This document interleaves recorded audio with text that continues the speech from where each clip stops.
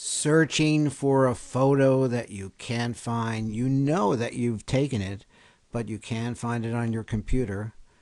Hi, everyone. This is Len Charnoff, and I just had that problem, and I use Ginipic to solve my problem. Now, I did cover Ginipic on time-saving tutorials, and to find that review on Ginipic, just go to the search box and click on the word go, and whammo, there are two reviews I did on Ginipic, so you can see an introduction to that.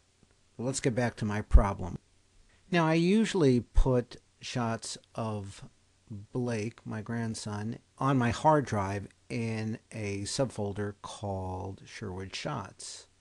And I can hit the settings over here, and let's just move this over so you can see that. And there's the folder. And by the way, you can search on width and height and file size and date modified. So you have a lot of things over here. I'm looking for, I want to compare this shot. This is when he was really, really small. I want to compare this shot with a shot recently that I just took. So I couldn't find it. Ginipic also searches Flickr and Google and Yahoo and SmugMug.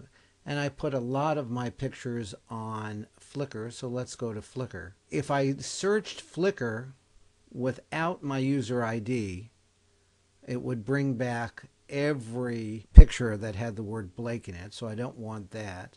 I put my user ID and I'll put in tags first, and let's put in Blake, and let's click on search, and whammo, there's the picture. Isn't that cute? And it also has a light box where you can compare pictures. Let's bring that light box over. And I put three pictures of parrots in that light box.